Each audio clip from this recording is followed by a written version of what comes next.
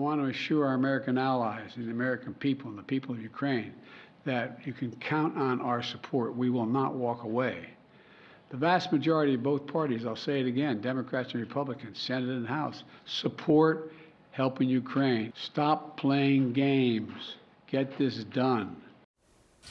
Joining us now to talk about this, retired Lieutenant General Mark Hertling, a CNN military analyst. General Hertling, great to see you. That's the president there calling on Congress to get busy and pass that funding to continue to support the people in Ukraine, continue to support that fight against the Russians. That, of course, as you know, was snipped out of that stopgap spending measure to keep the government up and running.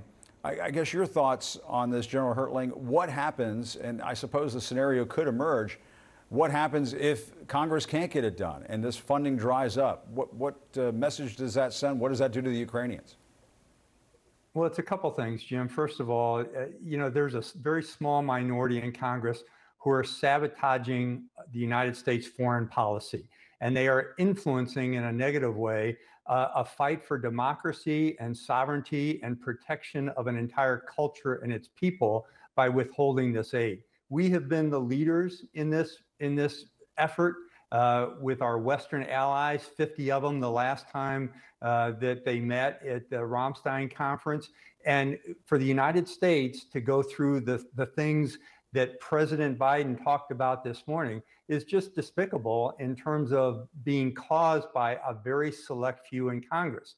You know, Jim, you and I have talked, you know me, I've spent 16 of my 38 years in the military overseas. And people in other governments watch us very closely. They trust us to do things. And when they're seeing the kinds of things that are taking place in America right now, they lose some of that trust. So it's not only just how it's affecting Ukraine, which is critical, it's also affecting how we're trusted on the world stage. And could this have a psychological impact on President Zelensky, on Ukrainian forces? I mean, Zelensky was just here in the United States in the last couple of weeks, going up to the United Nations General Assembly, going up on Capitol Hill, taking photos with lawmakers who couldn't get this passed over the weekend. I mean, and to have the rug pulled out from under him, I mean, I have to think that would have some kind of effect. Yeah, it would certainly have a psychological effect. And I'm sure that there are leaders in Ukraine right now who are concerned about this.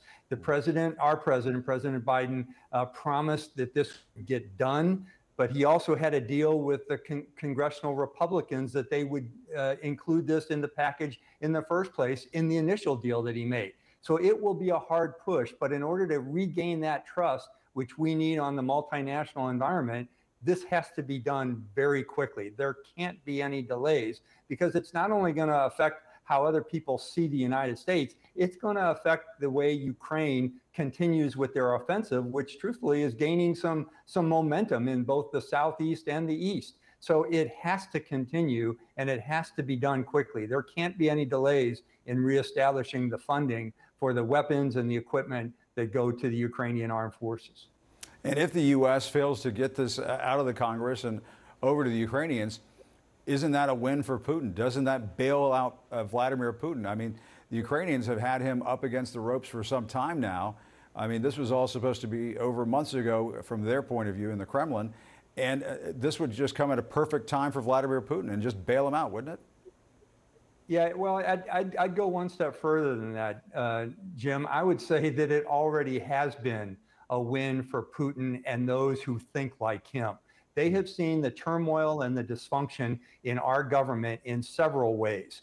This is just the latest one. So they are continuing to use that mantra among some of our allies to say the United States is not dependable. You should not trust them as your allies. You should trust us. And in fact, it may give Mr. Putin, and I'm sure it has, if I were a political leader, I would say this is a perfect opportunity to continue to try and extend this conflict more and more. And it's going to be difficult, but I think part of Mr. Putin's strategy is to make this a frozen conflict like he's done in 4 other nations in Europe. So yeah, I think it certainly does help him, but I think more importantly, it shows the world that there are times when we can't be depended upon because we're leaning toward autocrats and dictators. All right, you got a lot to think about, Lieutenant General Mark Hertling. Always great to talk to you. you're the perfect person to go for this. Thanks a lot for your time. As always, we appreciate it. Well, time now for the exchange, and we want to talk more about some of the challenges facing Ukraine. Let's bring in Alexei Goncharenko. He is a Ukrainian member of parliament for the Odessa region and joins us from the capital of Kyiv. Alexei, thank you so much for taking the time.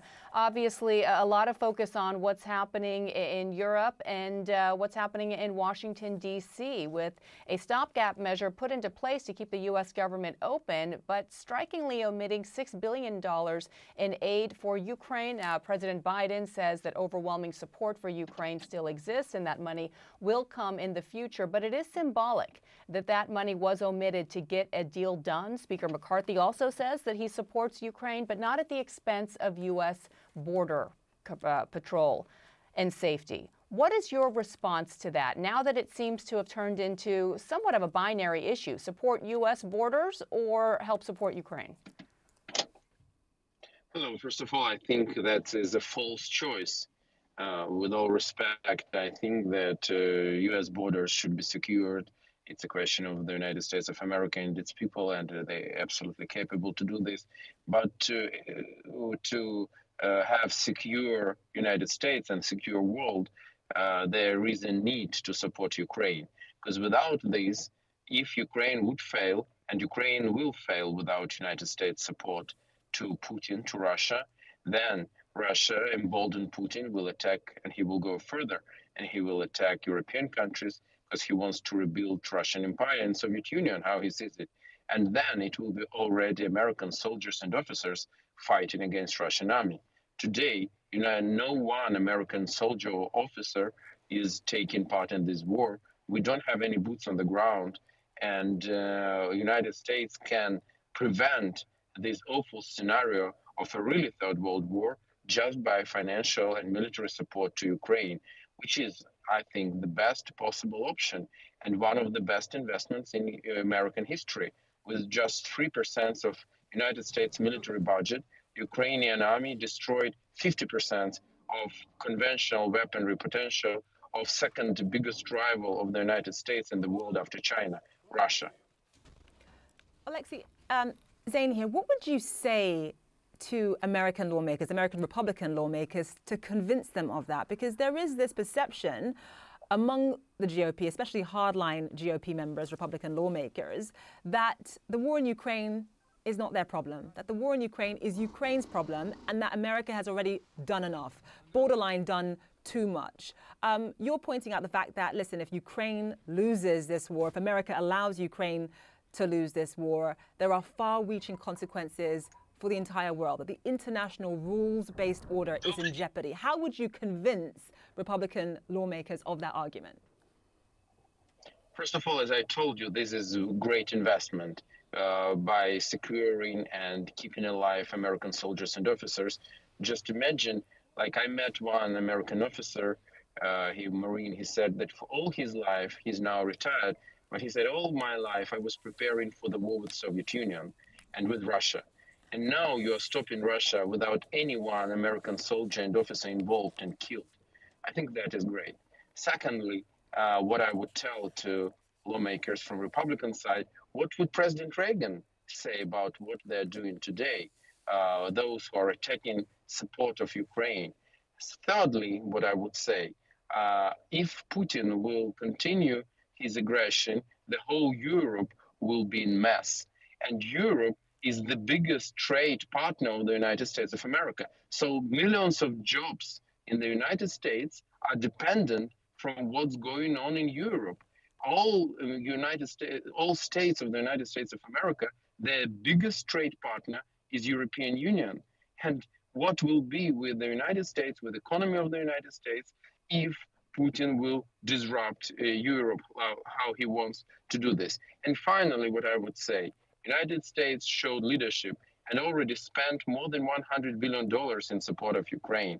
So to stop now means just to throw out this money.